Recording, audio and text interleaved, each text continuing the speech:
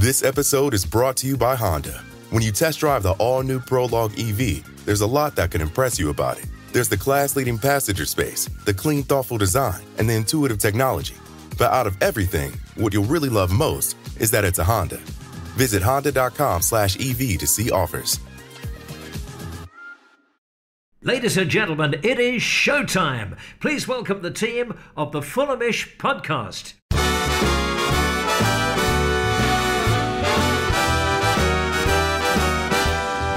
It's the Fulhamish podcast, your independent voice of Fulham FC. My name is George Cooper and welcome to the show. What is this? Fulham unbeaten in 5 back-to-back wins. We managed to cling on to that 1-0 win.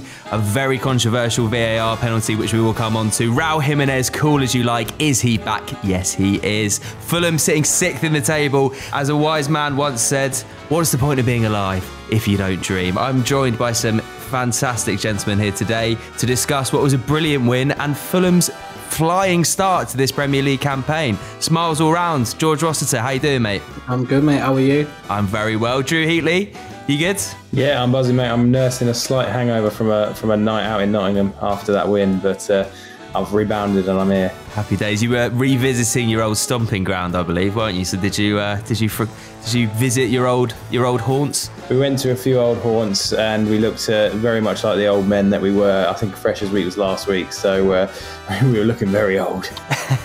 Was it a classic bumping into students and being like, "Oh, is this place still open?" I remember when I was here, I used to be able to get 3 pints for £2 and a Jaeger bomb. Was it that kind of caper? It was exactly that, and then we ended up sitting in the corner nursing our vodka sodas. Happy days, happy days. We're also joined by Charlie Kipp. How are you, sir? Beaming him in from States over the pond. You're in Florida at the moment, I believe? Yeah, here full time. I'm sure the accent's jarring, but thanks for having me, and excited to talk about a win. Oh, the pleasure is all ours, mate. You got some 3-word reviews for us, I believe. Would you like to kick off proceedings with them? I do indeed. So we went to Twitter, kicking it old school in terms of sourcing those, and we are looking at Mark Twomey, who had 6th and climbing, which I assume is followed by trees if we were allowed a 4th word, but capped it at 6th and climbing. Jakob Krupa had spot on Raul. A little bit of a pun going on there. Matt Chantry with Robin Hood Raul. There's a little bit of Raul going on. Stefan Truscott with, I think, my personal favorite, massive tree points. And there were several others about passports, Europe, all that sort of fun stuff. Didn't have time to get to all of them, but they were noticed. And I think for what has to be like the 12th time since we've beaten Forest going back to the championship era, and I'm sure it's not that many, I'm being a little bit hyperbolic, but Fulham fell Forest. I think that's probably been the name of like multiple pods. So I appreciate it. I respect it. We're going to politely move on just because I think it's a bit of been there, done that. But that doesn't mean I don't like it. So I want to throw the shit out there. Fair enough. Thanks very much, Skippo, with those 3-word reviews. Yeah, there were absolutely hundreds of you got in touch. As is always the case after a big win. George, you were at City Grounds. How was the atmosphere? How was the day? It was good. It was a lovely day. We went to the Canal House before the game, which is a lovely bar. Really enjoyed it there. Had some Oktoberfest stuff going on. The atmosphere of the game was very good. And I kind of always worry when it gets to half-time because people are going down to the concourse, you're getting cold, the adrenaline's run out of your body. So the quick goal after the break, then going into the last minutes with the nail-biting 8 added minutes, not sure where that came from. Really behind the team. It was a good atmosphere to be a part of. Yeah. And Drew, was your experience similar? Do you know what? I went to the Nest pre-game, which is Notts County's pre-match sort of venue. It's like this giant warehouse, think like giant screen for football, like Euros, World Cup vibes, loads of picnic benches all along. And it was really, really good. Great facilities, hardly any queue for the bar. Buzzing with a load of Fulham fans, whipping up some chants. It was, and I just think if you're a county fan, that's wonderful to go pre-game, and they open it up to opposition fans when Forest are at home, which I think is a lovely little money spinner. So good on them. I really liked it. I was sad not to have been able to make it yesterday. City Grounds, it's always one of the ones I look out for on the fixture list. I think it's a great stadium and there's always a wonderful atmosphere, and it's even sweeter when you get 3 points. We've had some really good games there of recent years. We won't talk about last season for obvious reasons, but that 3-2 when we had that hurricane kind of 20 minutes João Paulinho slapped me one. I think Harrison Reed got a goal as well. But yeah, always good fun at the City ground. Kippo, I'm always interested in how the difference between watching a Premier League, having a big Premier League day in the UK, we can just sit in a pub and sort of watch it. Whereas in the States, obviously with the time difference, what are you setting your alarm for 6:30 in the morning and then getting on the beer straight away? Is that how do you normally roll? In a word, yes. I mean, that's about right. In all sincerity, so there's a massive, I'll use the word this once. I won't use it the rest of the pod, but they're what we would call soccer bars, which are, a collection of pubs almost exclusively. They function as full pubs, but they're exclusively dedicated to sort of the early morning. A lot of them in certain cities where there's regulations about what time you can start pouring drink and that sort of thing have applied for special permits. And these are nationwide, where they're actually kind of cool. And they've been a big, shepherd of the sport here, I'd say, in the last 2 decades. You go to any major city, you ask somebody, what are the kind of the main soccer bars here? And they'll usually be able to name 1 or 2. They're, typically pretty English in nature, just in terms of either the ownership, the styling, etc. But a lot of people will kind of they'll migrate. And obviously what you'll do is you'll have about a dozen TVs, and you'll have, depending on the size of the city, maybe a little different if it's New York or Chicago. But if you're in a smaller city, let's call it, I don't know, Nashville, I'm making it up, but you'll still have a soccer bar with a dozen TVs and 4 or 5 fans wearing their shirts in each little corner of the bar. And every 5 minutes, someone's cheering and yelling. It's actually a pretty unique experience if you ever get the chance to check it out. Yeah, sounds quality. I remember I went to a similar bar in New York where there was a little Fulham pocket. It was right next to the Empire States building. There was a dedicated Fulham corner. It was a huge, great big bar. But yeah, as you say, you got different celebrations popping off. It's mad. What a way to watch football. Now, we got so much to be happy about with this Fulham side, and it was, believe it or not, the first clean sheet that Fulham have kept away from home since Everton on the opening day of previous season. Now, you look at this back five, and for me, I think it is pretty flawless. I think we genuinely have one of the most exciting, one of the most solid defences in the league. Drew, for you, when did this moment happen where we just became this kind of rock at the back, would you say? Because yesterday was a superb defensive performance. When we signed Andersen again, quite simply, as far as I'm concerned, he was fantastic again yesterday. And I've said it before, people talk about the resale value and stuff, and there's just such a place for the here and now, and he was a here and now signing, and so it makes such a difference. I was a bit overly harsh on Calvin Bassett on the quick take yesterday when I looked back and watched the game back, the highlights back, and he wasn't as. What I said was, when you have a centre-back partner like Andersen who is so much better, he can either elevate you or he can unwittingly make you look not as good. And I was worried that Calvin Bassett was a bit shaky in the first half yesterday, but I think he was actually a lot better than what I remembered. And I think maybe I'd had a few too many pre-game shandies. But notwithstanding, I think signing Andersen again, I think has really sort of changed the game for us. He's so assured. He needs to have the captain's armband, frankly, for many reasons. One of which I'm sure we'll get to later with the penalty incident. But yeah, in a word, Andersen. Yeah, I mean, it was a man of the match performance. He was voted Fulham's man of the match yesterday. George, despite the obvious his sort of defensive capabilities, what else do you think that he brings to this side? Which is sort of, because it's been a bit night and day with the first few games when Diop was performing for us, when he was playing. Diop didn't really do anything wrong, but yet we are just so elevated on multiple areas of the pitch as well, not just defensively with what he brings with his distribution. I mean, how do you summarise the impact that he's had, George? I think you're right. I think Diop started the season as well as he could have. My issue with Diop was always that within a 90 minutes he can have a good performance, but there's a blunder that's going to come. It didn't happen at the start of this season. But I think what Andersen has over Tosin from last year and Diop, it's just he brings the calmness to those around him.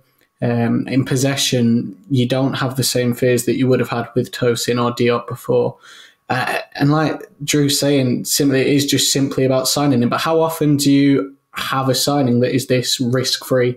I mean, we look at some of the investments we've made when it comes to Robinson, Tosin, they're cheap, but that doesn't mean they'll work. Their resale value now looks phenomenal, and a lot of people were questioning the money we spent on Andersen in the summer, but he's not past his prime. He's an established Premier League player we've had before.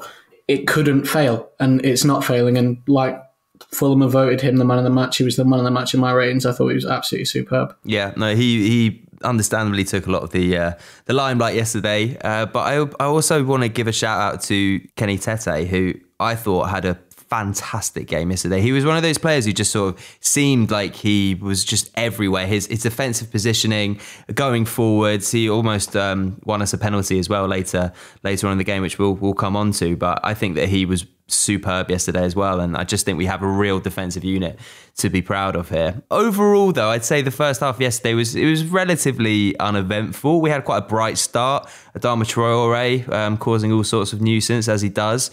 Gippo, I was just wondering, do you, with these games like Forest, obviously we know that they like to sit back. They're quite hard to break down at times, and I feel like we kind of found it hard to create chances. Does this like lack of creativity concern you in any way, that we sometimes see Fulham sort of enter large spells of the game and don't really create anything and get a bit frustrated? Yeah, it's funny. If you had asked me that a month ago, I think I'd answer resoundingly yes. But doing it week in, week out, and again, against, I mean, at the City Ground is solid, Newcastle is solid opposition, but ultimately it's a bit, for me, the end justifies the means. And if I have so much faith in Marco, if he wanted to deliver my child, I'd probably sign up to let him do it. If he somehow in his infinite wisdom has decided that if we take a bit of spark out of the way, we're pressing and attacking and moving the ball. And I think we all agree. We all see it. I mean, it's the nature of your question. But if that's a deliberate decision by him to sort of suck life out of the match, and this is the net outcome, yes, I think we're all going to need a bit of Xanax, by the end of it. I think the nature of these kind of last 5-10 minutes is not always the most comfortable. But if it means we're getting results, then it means we're getting results. The table doesn't lie. So I know that's a bit of a non-answer. And theoretically, yes, of course, I'm a human being. I'd love to see more attacking, beautiful football. Who are we kidding? But I'm sort of able to justify it based on the outcomes. I mean, even yesterday, one of my notes I wrote down was, loved a boring first half at the City Ground after how it went last year. We know what it can look like if you want to roll the dice and get punched in the mouth sometimes. Excuse me. If you're going to a hostile environment and you're willing to suck the life out of it, okay. That's sort of where I net out. I also think what's interesting is that I think the way we would have expected Nottingham Forest to set up was different to the way they did set up, because away from home, they've had so much success. I mean, they've started well in general. They were unbeaten going into this game, but away from home was where they got the majority of the points. And the way they set up at Liverpool with this starter thing that Guardiola's implemented, which is having these starters and finishers, was Nuno Espirito Santo boxed in the midfield like he did yesterday with the 4 central midfielders, and then used Elanga and Hudson-Odoi as the finishers, and it worked perfectly at Anfield. But they've not played like that at the City Ground so far this season. They have started with Hudson-Odoi, Elanga, Gibbs-White as well, who was suspended yesterday. So to see them start with that tactic that's maybe been seen as a tactic from away from home at the City Ground might not have been what we was expecting. And as a result, that first 45 minutes was more of just a feeling out process, which resulted in that first 45 minutes being, it was very boring, is what everyone was saying in the stands at half-time. Drew, what did you think of Forest as their performance as a whole? Because obviously, as George mentioned, they were undefeated going into this game. Picked up that incredible win at Anfield and have looked very impressive, and they do have talent across the pitch.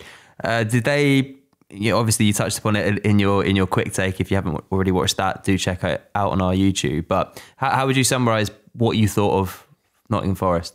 Yeah, they pretty much were exactly how I sort of anticipated, even with the sort of change in tactics, obviously forced from Gibbs-White's suspension. Obviously, we had the majority of the ball in that first half, but Forest had the more dangerous chances, and they were actually more effective with the ball when they had it, as far as I could see. And but equally, I never really felt like we were on the back foot at all, and it was certainly a feeling out process, as George rightly says. Like it was like learning on the job as to how they were going to set up compared to what we anticipated. But no, I didn't feel they offered a huge amount, but they definitely had the better of the chances first half, especially you had the old one bicycle kick, and there were some other bits as well. So they were all right, but I've said it as well. I said it on the old QT, is that obviously City Ground can get a bit toxic when things don't go their way, and I think it was always going to be really important to get the goal first if you could, because I think as well as things have gone for them so far this season, it's still those things ring true, and it was just a perfect time to get that goal just after half time to get everybody a little bit frustrated in the home stands. Yeah, let's come on to the VAR penalty, George. For me, I think it's the right decision. I think it is a penalty, but obviously you were at the game and you could hear from the television coverage that the Forest faithful were not happy about it. What do you think? What was your take, George? Fair decision? VAR well utilised? I think in the ground, I wasn't really aware of what was happened because Pereira's back was kind of turned to we were, so I couldn't see the contact with Murillo. But obviously when you're in the ground and you see that there's the VAR check and they go to the monitor, you're expecting that change of mind to come from the referee. It's so rare that he sticks with his original decision. I watched it back on Match of the Day this morning. There's obvious contact down the Achilles. Ultimately, I think we'll come on to this later. I think the one on Tete later in the game on the right-hand side of the box in the ground looked a much more potential penalty for me. But I think, on reflection, watching it back on the replay, I think it probably is a penalty, but in the ground, I can't say I was sure or not whether there was a foul. Any differing opinions? Kippo, start with you. I mean, it wasn't one where, like you said, to George's point, in real-time live action, you saw a bit of contact and you were optimistic that they'd give it. When the referee didn't give it in the moment, I wasn't like throwing things to the TV saying, "Are you kidding me?" But once you get it slowed down, you look at it, you're like, I don't know, objectively seems like the right call was made. Yeah, Drew? When I'm in the stands, I find it very difficult to have the objective hat on. So, player goes down in the box, it's, straight up, fist in the air type stuff. But in this era of VAR, it's like it doesn't matter. Like, it's going to get checked anyway. So, if it's a pen, it will be given. And it's kind of like you almost have... Just like when you score a goal, sometimes you have that, you can't celebrate fully straight away. When there's something like that, a contentious decision in the box like that, you kind of feel like it's going to, work its way out if it's a pen. So I wasn't too worried. And then obviously it proved, but it did take a little while. And I hate the in-stadium experience with VAR still. I mean, they've obviously put the things on the screens, but just get the stadium announcer to just say checking, like, where we were in the stadium, our vantage point, obviously you've got to crane your neck to the left to see the screen in the stadium, and it's just like just a ball ache. Just make things better for the fans who are paying to be there on the day, please. A quick interjection here to bring it back to the kind of American versus UK dichotomy is I'm 99.9% sure they're not actually, if you don't have a stadium announcer, Lord knows, they're not actually showing replays on the board, are they? It's just a graphic that says VAR. Yeah, it says a check penalty. Yeah. So that's uniquely different, right? So in any sport here, basketball, hockey, football, baseball,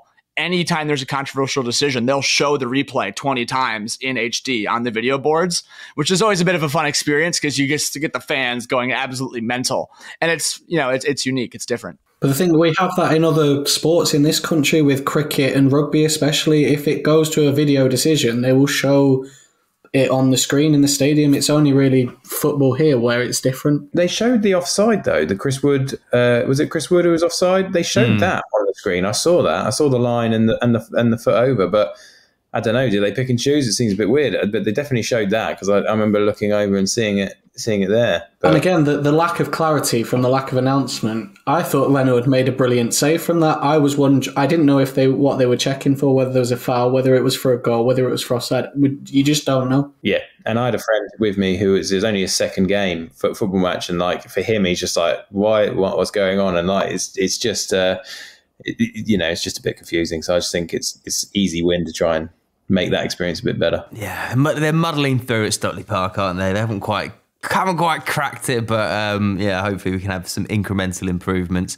Let's come on to the penalty now. So Kippo, if this was obviously our first penalty of the season, if you had to put money, obviously we've got the benefit of hindsight here, but if you had to put money on who would step up to take our penalty, would you have guessed Raul Jimenez?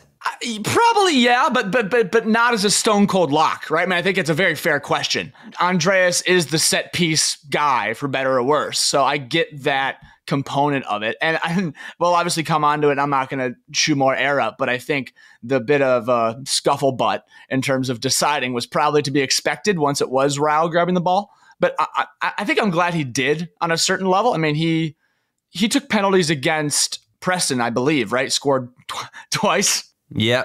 So we've seen him do it. And I'm glad he did. But yeah, I think that probably would have been my get. But gun to head, if you'd asked me before, I would have said, look, he's your striker. I think there's a reason for that. But I also completely understand why anybody might assume it might be AP as well. Yeah. George, how nice did it feel not seeing Alexander Mitrovic go up to take a penalty for us? Well, yeah, we don't really get many penalties at the moment. I think I was speaking to a mate after the game, and I think the last time, or one of the last times we had a penalty in a league game was the 2 Willian scored in the 3-2 win over Wolves at Craven Cottage last season. And obviously Willian's not here. And I mean, the only penalty I could think of from a player on the pitch in a Premier League game, bar Rao going into that, was Pereira, who scored at the Etihad a couple of seasons ago in a 2-1 defeat. I don't know. I don't know if, Pereira's just had a foot down the Achilles, if that comes to it. You don't really want a penalty taker that's in pain. But I like Charlie says, Rao's the striker. You trust him to put it away from 12 yards. It's such an interesting thing. So obviously Marco says it's clearly it was obviously Pereira who's the designated penalty taker, and Rao always apologised, and he was clearly at fault. And that's fascinating because obviously, as you say, George, we don't have many penalties recently. So when it was awarded, I think we're all thinking, oh, actually, who's going to take this now with Willian gone? And I know in the past people have said that Pereira actually has a decent record from the spot. I think he's definitely been talked about on the pod before. But I was editing the positives and negatives covered by Stephen Sheldrake's brother Michael this week, and he had in there that Rolls scored 36 or 38 penalties. So the pedigree's there, and and obviously a lot of those are going to be in the Prem, and some will be predate that. But it's obviously that whole treatment angle. Was Pereira injured? I mean, it seems like Silva was prepared for him to still take that penalty. So, and then that's to my earlier point about captaincy. Obviously, Leno's down the other end of the pitch, probably doesn't really see or know what's going on, and it one of those things where you just needed to have the captain come up and who knows who the designated penalty taker is, and just say, right, stop this straight away. You're taking this, Andreas. If that was the decision based on the treatment or whatever, and nip that one in the bud. But he wasn't there, and he didn't know, I don't think, really what was going on. And I just think it's not a good look when players are squabbling over a penalty. And actually, history tells us that it doesn't end good for the person who wins the fight to take that penalty. And Jimenez's run up to that spot did not inspire much confidence, but thankfully he got the job done. But I don't know, not a good look. Whoever is in the wrong, and it's just a little bit weird to see. I've just got two things on that, because firstly, you mentioned Leno maybe getting involved as the on-field captain, and how the referee, especially with the rules with the referee, where they're saying the captain, if there's some sort of ruckus, the captain is the one player that can speak to the official. I've seen it online in the past couple of weeks that when your goalkeeper is your captain, he can designate an outfield player to do that job with the referee, so that Leno's not running up and down the pitch. And in that scenario, that player is Pereira.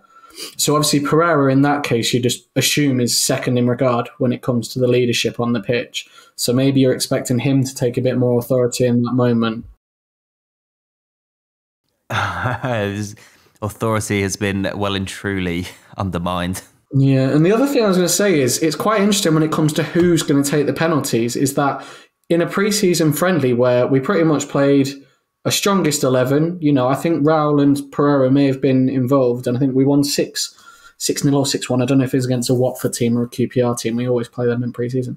It was actually Sasa Lukic who took and scored. To me, when you're in pre-season, you're preparing for the season ahead. So I've always wondered why Sasa Lukic took that penalty if there was no plans for him to be involved in the penalty-taking process going forward. I would say that meant it's a little bit, and we're sitting sixth on the table here on September the 29th. So, this is not particularly a complain-heavy podcast. I think we are all on the same page there. If I were to be glass half empty for one moment, if you'll indulge me, I'd simply say that we're happy with Raul. His purple patch is terrific. Is it 3-3? And he called that a streak, I think you said on the quick take yesterday, Drew. So great. Thumbs up. Very happy about that. Objectively speaking, we'll probably come on to Rodrigo at some point. But in general, it's like, if you really think about pushing for Europe, and like I said, maybe we'll have this conversation on the back half of the pod, there's something about having just like a pure, everyday, don't have to think about it striker. I hope it will be Raul. And in that, you'd think there's also some measure of certainty around penalty taking duties. I mean, I have to wonder, we all talk about, penalties are so mental. All these guys are physically capable of putting a ball in the net from 12 yards, right? And so much of it is just having that confidence when you step up, knowing this is my role. There's not a lot of subjectivity to it. I just wonder if having a complete sense of solidity, like we were so fortunate to do for a half decade with our old Serbian friend, there's a certain element of that you kind of come to appreciate. And I don't know if we're lacking it.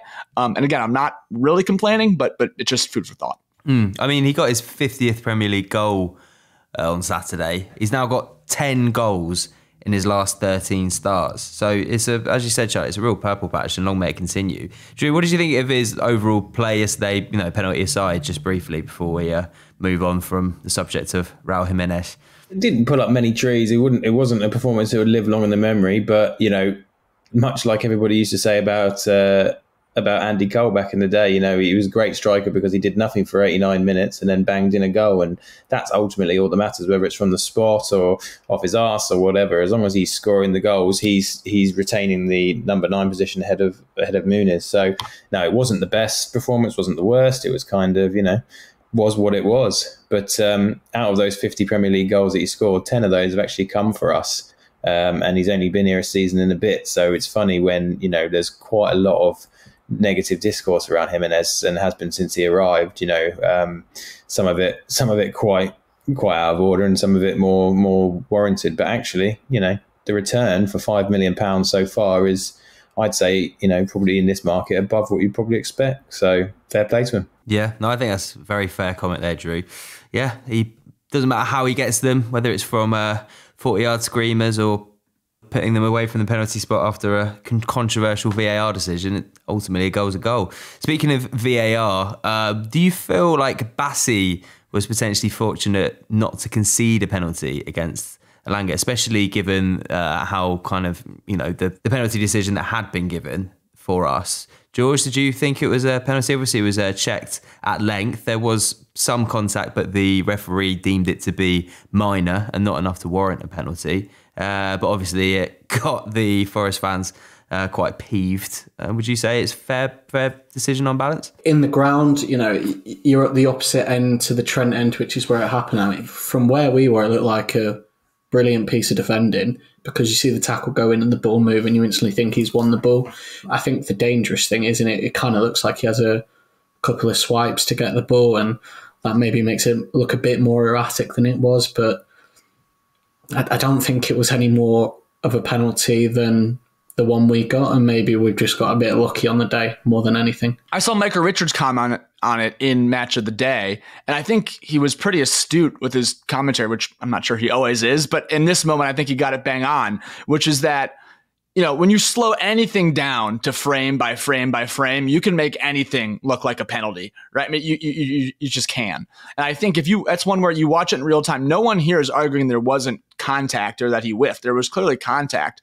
But I think in a football match, when there's contact that's marginal in nature, I respect the decision to play on and say there was no penalty given. I think if they had given a penalty on the pitch, I think they would have been hard pressed to overturn it, if that makes sense. So I think you stick with the referee's decision, and probably the right call. There's a great quote from somebody who was interviewed on telly once, and they said, when it comes to VAR, when you're slowing things down and looking at every detail, sometimes a peck on the cheek can look like a porno. Poetic, I like it. It was a lot of sort of contentious and controversial penalty sort of shouts on this. Later on in the game, we almost had another penalty. Tete was brought down by Morello. For me, this is, of all of them, the one that I thought looked like the clearest penalty. But was it checked? No, so can somebody shed some light on this and rules-wise? Because obviously the ball didn't go out of play for what seemed like an eternity after that. And I was like, is there like and this might sound like a stupid question, is there like a statute of limitations on the time it takes for the ball to go out of play as regards to a check? Do you know what I mean? It like when it went out, I was like, okay, so they're going to go back to that, and then obviously they didn't. I didn't know whether, because as you say, like in real time, that looked like more of a pen from where we were sat, but then just never got checked. And I must admit, it had been so long that I kind of just forgot. Just a bit of a weird one, really. Yeah, very strange. But yeah, anyone got anything to add on that, on the Tete challenge? Because for me, I thought it was a stone wall. But anyway, what do I know? No, I think I completely agree. I think of the three, that in the ground and even watching it back on Match of the Day, it looks like the most obvious penalty. It looked like there was the most contact. There was the smallest attempt to play the ball.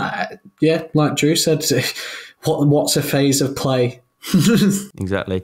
Anyway, it was a superb win. We really, really ground out as well, as you pointed out earlier. There was a lot of injury time there. Just from that kind of the feeling of like really digging deep and soaking up pressure and grinding out a result. What were you most proud of, would you say, of the way that we saw this game out, Charlie? Just the resolve. I think someone made the comment earlier, forgive me for not attributing it properly, but the sort of the notion, I think it was Nuno and Pep have done this sort of starters and closers bit. I think it was UG. And I think that, us using Diop as sort of our closer and an American kind of pitching bullpen sense, bring a guy in to close the game. I'm all here for it. I know we took Smith Rowe off, who we haven't mentioned and probably shouldn't, was a bit quiet. But I think the notion of setting up shop, being resilient, I think Joachim Andersen, who we could wax poetic on for another hour if we all wanted to. I think to have someone like him who is so comfortable on the ball, and so that when we get the ball in possession in our own end, to not just feel the instant need to boot it, but rather, and again, you don't want to get too meticulous and set them up and turn it over. But I think to have a bit of calm, a bit of poise, have someone like that to kind of distribute properly, go effectively. I think, again, it was mentioned on the quick take, but I loved, when we didn't really mention him, but Muniz having the chance to kind of run on goal at the end there, and it said, whether it was initially his thought or regardless of, or maybe a stumble or a bit of loss of balance, but he ended up obviously going to the corner and kind of circling back the ball to really kill off the game. And for me, that was, again, symptomatic of probably the way he's been drilled and the coaching. And I think, again, it speaks to him in the question you asked earlier about sort of our attacking spark or lack thereof. And if we are a team who knows that, we're going to try to play 1-0, type football, okay, let's do that. And it means a certain sense of, like I said, resiliency, and it's a bit less sexy, but I just thought the way we defended top to bottom, and I think it's a reflection of our players, is the last thing I'll say, is we have a defense, both first string and frankly second string on a certain level. Maybe Sess's defending is a topic for another day, but in general, I just think we have the players who are capable of executing a game plan like that. Yeah, I hear what you're saying, Charlie. I was just thinking like the quality that we've got in this squad as well, and the depth. Is, we're bringing some real quality off the bench. And I was thinking as I was watching this game, Drew, do you think any of the Nottingham Forest team make our starting 11? Because I was really hard pushed to find anyone, to be quite honest. Is there anyone that you think anyone that you'd have? No, just in from yesterday and just in general. From yesterday, no. I think obviously most clubs probably want a Gibbs White in their squad, but no, I mean not yesterday. I didn't think there was a huge amount about Forest, as I said earlier, that really sort of I was envious of or wary of at all. So short answer, no. But just a quick word on that 8 minutes. I mean, obviously, a huge amount of time is probably one of the longest stretches you will probably get in a regular game to sort of defend a 1-0 lead. And if the Xerxes goals and the Ings goals are sort of that wake-up call in what has been a really, really good start for us, like, obviously best start in 20 years, if those two goals, which cost us in total obviously 4 points, but if they have been the wake-up call to sort of for Marco to have these sort of these game plans and talking about this closers and things, which is really, really interesting, I think then that's great. That's a really positive thing to have happened when overall the sort of the net positives are huge. So really, that was the most pleasing thing about yesterday, and the fact that you said that it was our first clean sheet away from home in over a year blows my mind. But that is just as important and just as exciting, I think, for this side and this start than if we gubbed them 5-0, really. The player on Forest who I don't think would make our starting 11, so I know it's a bit of a bastardization of the question, but who I kind of rate is Callum Hudson-Odoi. I know we were linked with him at one point. I think he was brought in for a pretty modest fee by Forest. I think their best chance of the game was him. He cut inside the box and had a shot that I think went just above the bar halfway through the second half at some point. I was stunned that didn't go in, or at least force a save out of Leno, I should say. I just think he can do a job. But ultimately, we have a player like Reese or ESR, a number of guys who are a bit of spark plugs to that end. But looking at that team, I think none of us think about Forrest that regularly. But watching him play, whenever he sort of moved around, he was probably the one player out there who my heart would go a bit faster when Hudson-Odoi was sort of doing stuff. I just feel like he has something in him. He's got that classic sort of cut inside, get a finesse shot in, which is very, very hard to defend. And it's amazing because the amount of goals he gets from that, just cutting inside and then just unleashing a hell of a shot. But yeah, no, it was good. We've ground it out for a long period of time towards the end. Just got to do the same at the Etihad next week, eh? That'll do for part one, I think. Don't go anywhere because we'll be back with some of your questions. Welcome back. It's the Fulhamish podcast. George here. I'm joined by Drew, Charlie and George. Thank you very much for everyone who got in touch with questions. We've taken them from Twitter today. But before we get onto them, just a reminder to grab your tickets for the Fulhamish live show. We are going to be live after the Aston Villa game on the 19th of October at the Half Moon with special guests Jack and Loz. The last few tickets are available via the link in this description, in the description to this pod, I should say. Do come along. It's probably the favourite thing that we do as a podcast. It's always really good crack. Have a few beers, talk about the team that we love. And it's just great after the game. So grab your tickets if you haven't already. Right, let's go. We're going to kick off with a positive note. Here we go. We're talking about Andersen, who obviously was man of the match performance yesterday. Drew, Chris has asked, given Palace's poor start versus ours, is the Andersen transfer being overlooked by the wider media as one of the summer's best transfers across the Premier League? What do you reckon? Is it being overlooked by the media? Perhaps. Is it being overlooked by Ibs on Twitter?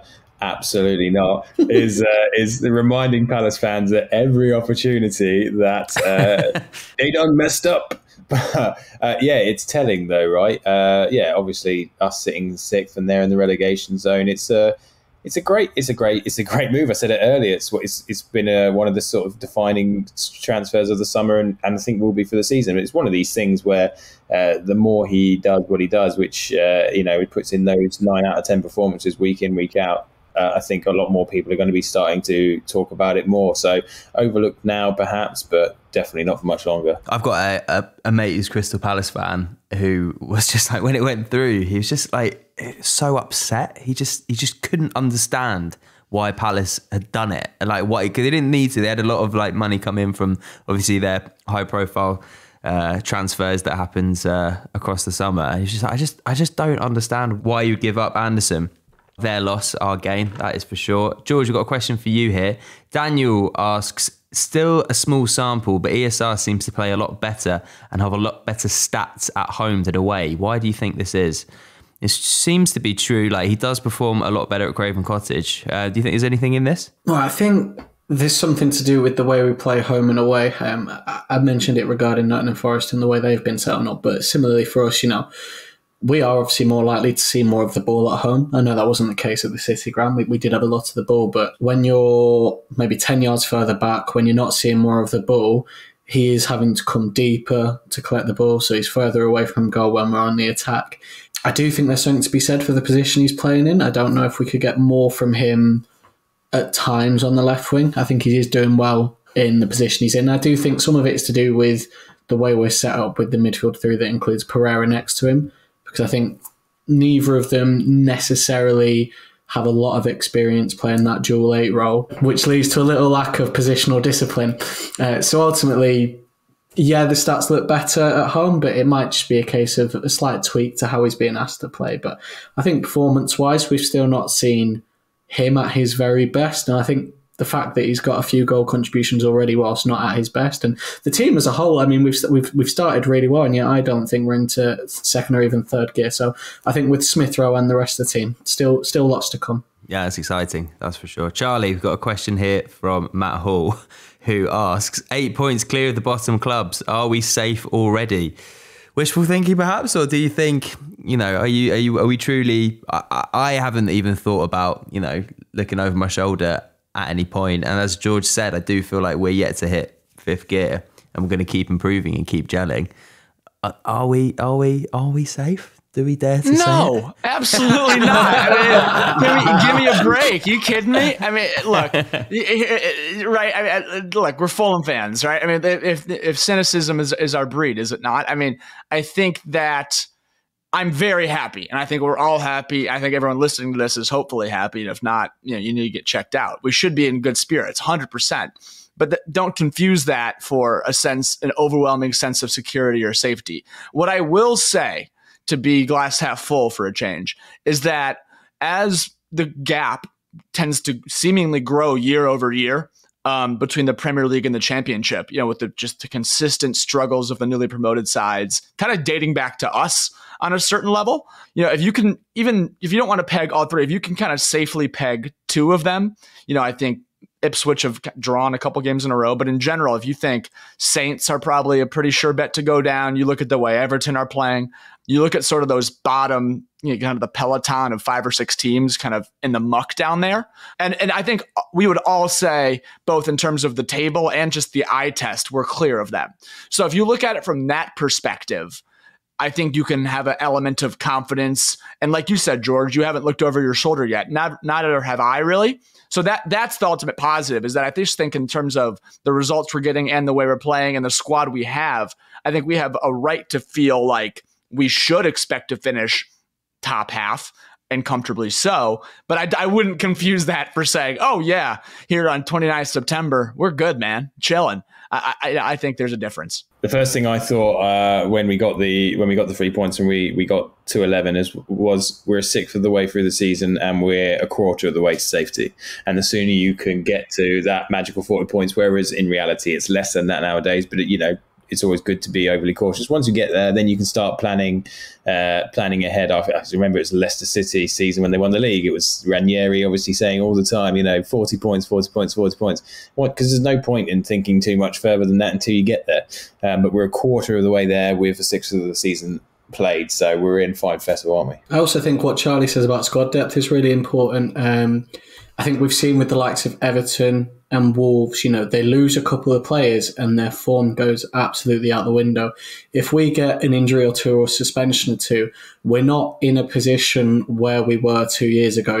We're relying on Nathaniel Chalobah to come into the team against Newcastle and he's sent off within 7 minutes. If you've got a centre-back injured, you've got Diop and Cuenca. If you've got a wing injured, you've got Nelson, Wilson. If you've got a midfielder, you've got Kearney, you've got Reed, you've got Berger. The depth is genuinely across the board superb for the level we're at. Maybe not in goal, and I've written that article about Bender recently, but how often a goalkeeper's injured, we don't need to worry about that too much. But I think the level of squad depth across the board outfield is unbelievable. On that note, Drew, similar type of question, but maybe a little bit more kind of grandiose. Weekly Geekly asks, a great start after some tricky opponents. Do we start dreaming of Europe? At what point are we allowed to have that conversation? I can sense the collective eye rolls throughout our listenership, but I'm gonna ask you the question regardless. What do you reckon, Drew? No, I think I don't think we can start talking about Europe. I mean, it best start in 20 years. The last time was 02-03 and 03-04, and I think we finished 14th in 02-03 and 9th in 03-04, maybe higher if we hadn't sold Sahara at Christmas.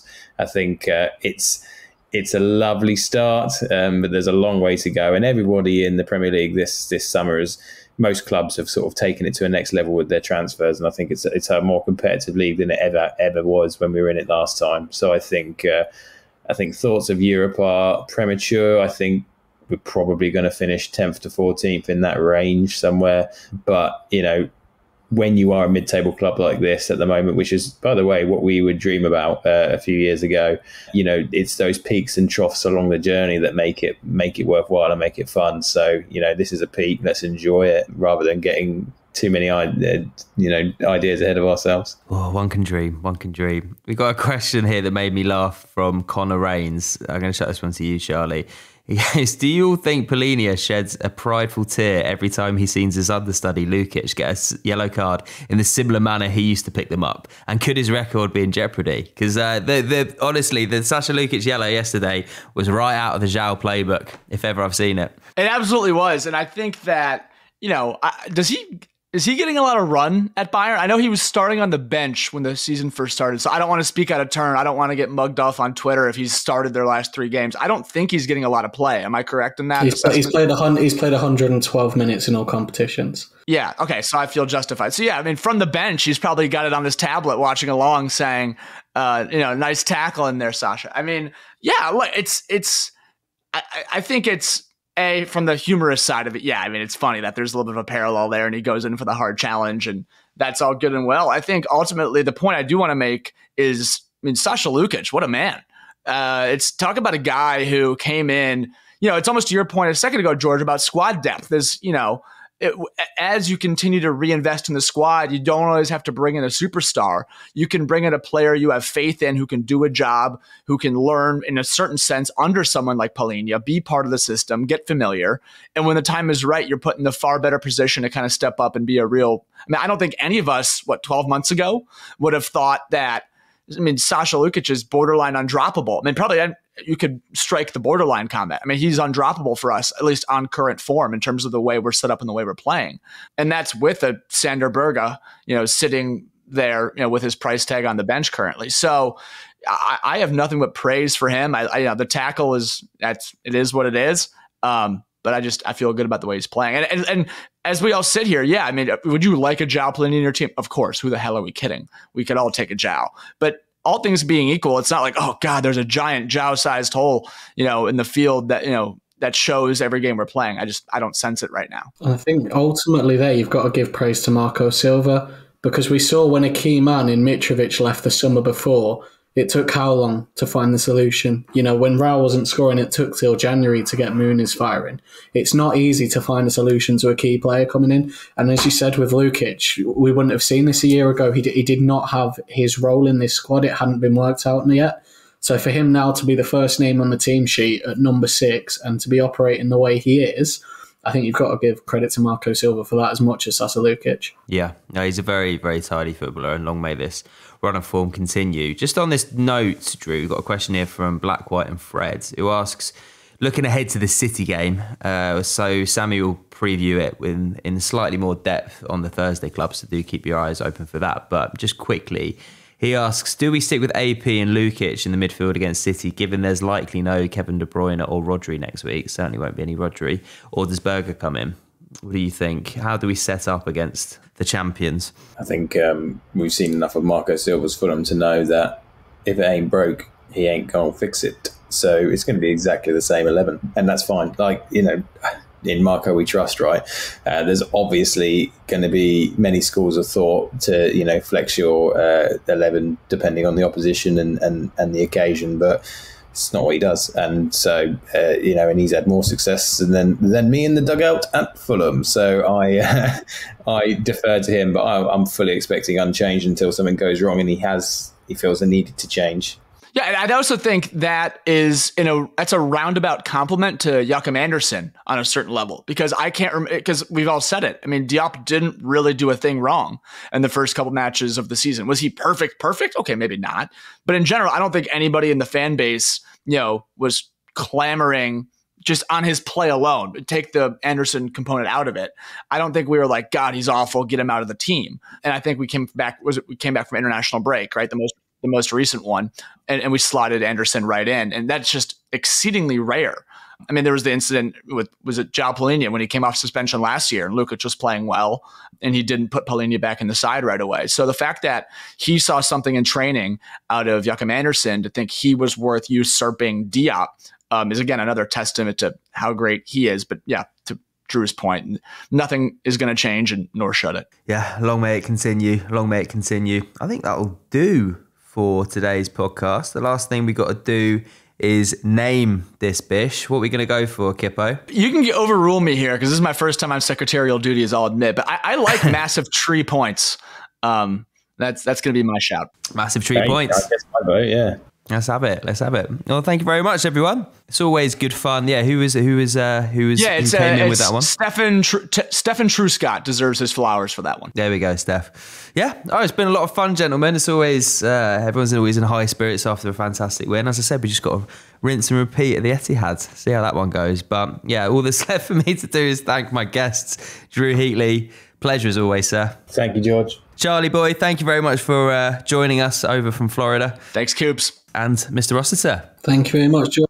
Be back on. Thank you. Yeah, Sammy will be back for the Thursday Club. In the meantime, have a fantastic week. Revel in the glory of the 6 points. And before we go, Coops, massive happy birthday to you for tomorrow when everybody will be hearing this. Big 3-0. Got to be marked. Big milestone.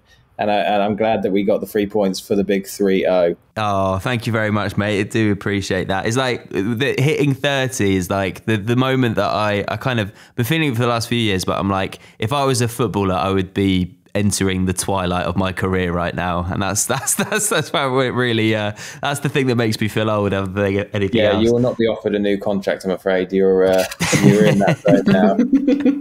Yeah, absolutely. If you want some minutes. Off to the MLS with you, Coops. Yeah, man. Get me over to LAFC with Olivier Giroud. I'd love a piece of that. Absolutely. Yeah, or I could stop off with old Lionel around your neck of the woods. Shit stadium.